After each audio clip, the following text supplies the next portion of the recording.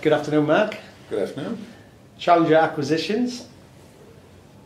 Would you like to just give a small overview of the company, please, for the viewers? Sure. If you think of the London Eye, that gives you a sense of what we're about. We're a giant observation wheel company. There's only 4 of them in existence in the world, and we own the engineering team that helped design and engineer the London Eye wheel and the drive system.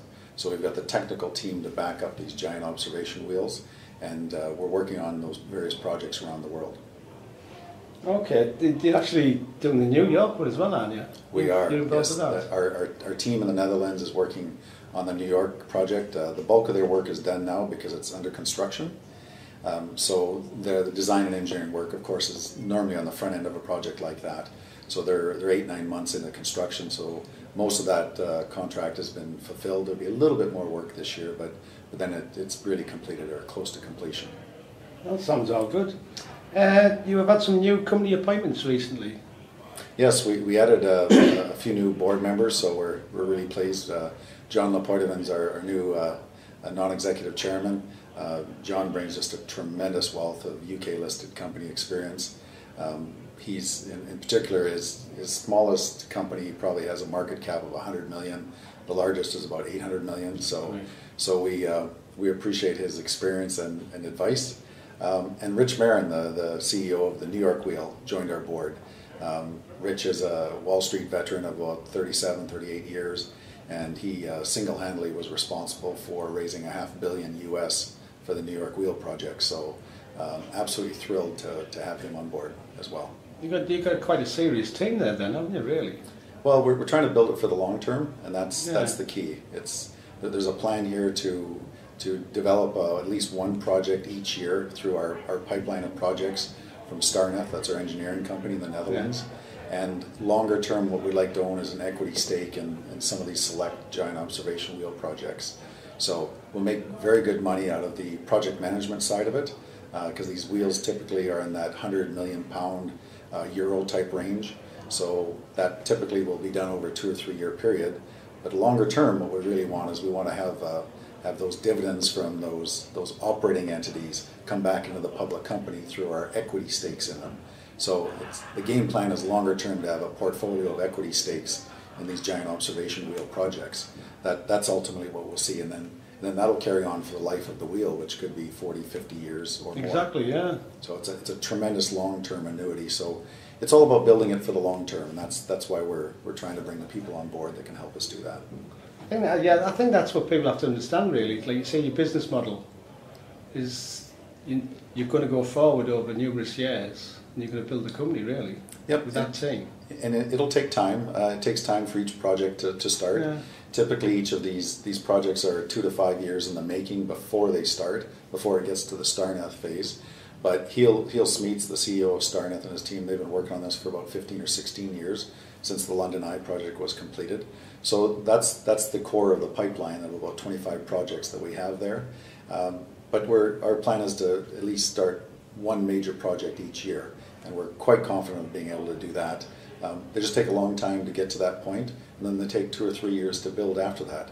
But then there's a tremendous annuity stream for whoever owns that wheel. Definitely. You began trading after a 6-month suspension. Was that ever a worrying time for the company? Absolutely, and our shareholders were very, very patient with us, and I've thanked several of them in person and a bunch of them by email. 6 months is a long time, and we expected sort of 2, 3, maximum 4 months. So it seemed like forever from the company's perspective. So we're thrilled to be up and trading again, and now we've got a chance to really build the company. Okay. What would you say to investors about the current share price and your plans for the future? Obviously, you've touched on the plans for the future already, haven't you?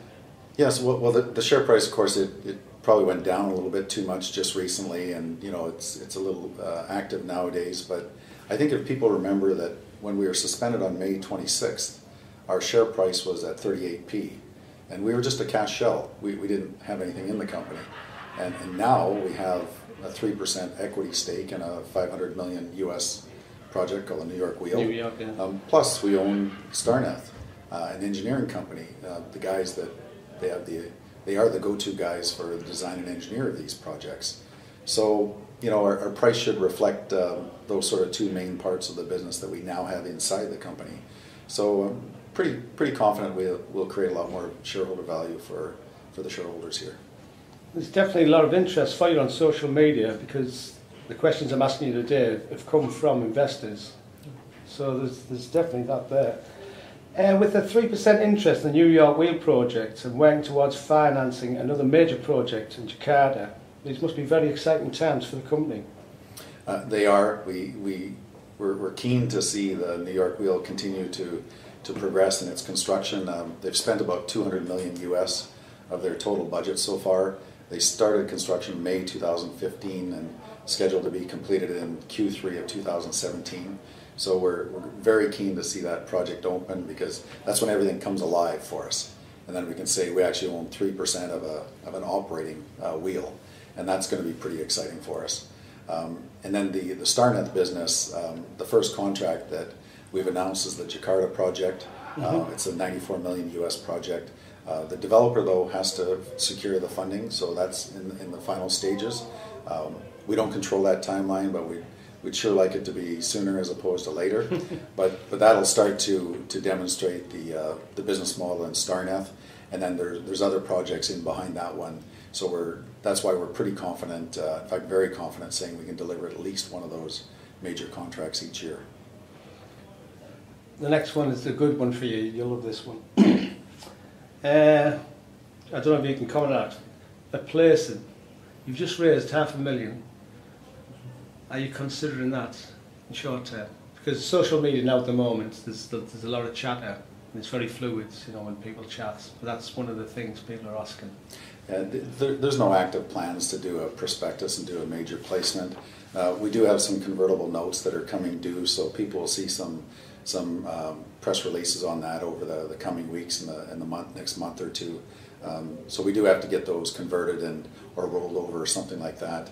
And they're all in friendly hands, so we're quite confident of dealing with all that. Yeah.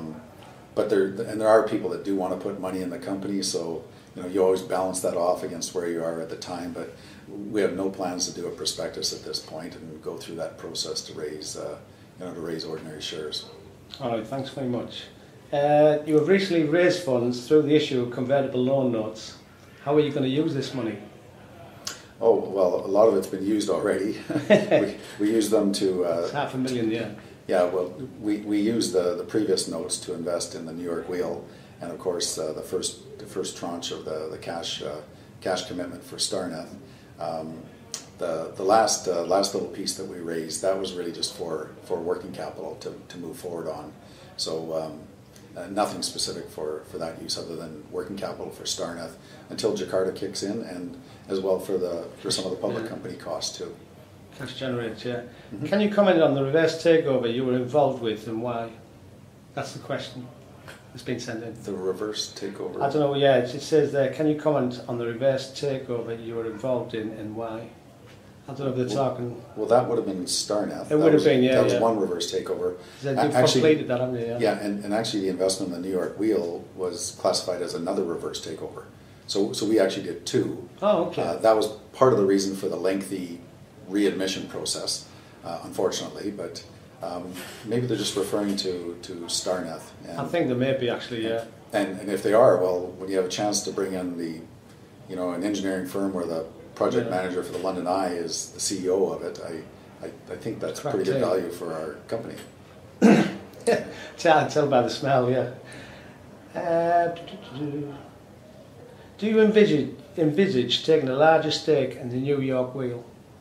We've got our stake now. It's approximately 3% equity stake in the whole project. Yeah. We're pretty happy with that. We would have loved to have owned more. So I think we're very comfortable with what we have now. Okay. Do you see Challenger taking stakes in all projects? No. I wish we could. There's of the four regions, Jakarta, we will have a stake in it, and Southeast Asia will be very active over the next 5 to 10 years. Pretty sure there's opportunities to have stakes in some of those other wheel opportunities. In the Middle East, likely no opportunities there because the people we're talking to, those are fully funded projects, so I don't think there's going to be an opportunity there. In the European region, we believe there's going to be opportunities to have stakes in those wheels. Yeah. And in the Americas, it's a mixed bag. Some of them appear to be fully funded, so we won't have an opportunity, and there's one or two that we may have an opportunity to invest directly in. So it's mixed depending on the region, but longer term, we'd like to have as many equity stakes and as high of equity stakes as we could in these giant observation wheel projects.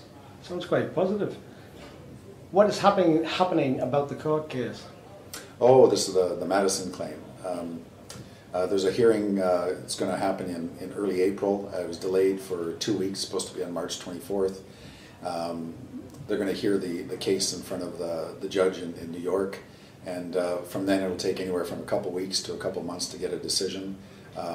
We've just asked for the whole claim to be thrown out because it has no basis whatsoever in New York court, and we're quite confident that's what's going to happen. Right, thank you. How far are you on in other projects, potential projects? Oh, they're actively being developed as we speak. So while we're waiting for the funding to get secured for Jakarta, all the other projects are in progress as well too. So there's projects in the other 3 regions, in the Middle East, in Europe, and in the Americas that are progressing. So we're pretty confident we'll have some additional news before the end of the year on at least one more of those projects. Yeah, I think as investors, they're hungry for news, to be released. So yes, we're hungry to issue it. I'm trying to press you there. You're not going to comment there yet. Okay, fair comment. but the nature of these projects are such that they take a long time to develop, a long time to come. A lot of them have been in the works for many, many years. Some of them were in the works before the financial crash in 2008, 2009. 5 of them in particular, and 2 of those have come back alive. They're in the pipeline.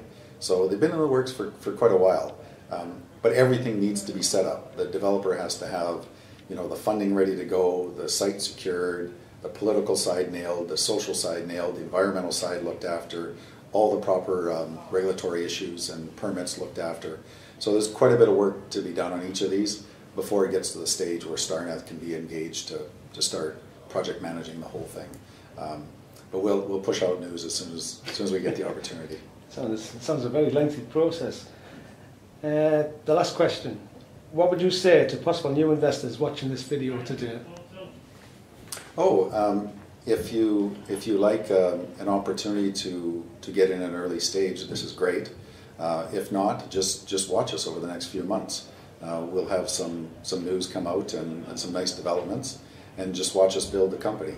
Everybody has their different risk-return thresholds, but again, I just remind people we were suspended at 38p, and I think we've got a little bit more value in the company now than we did back then. So that would be my message. Fantastic. Thanks very much for talking to LSE Share Talk. You bet. Thank you very much, Daniel.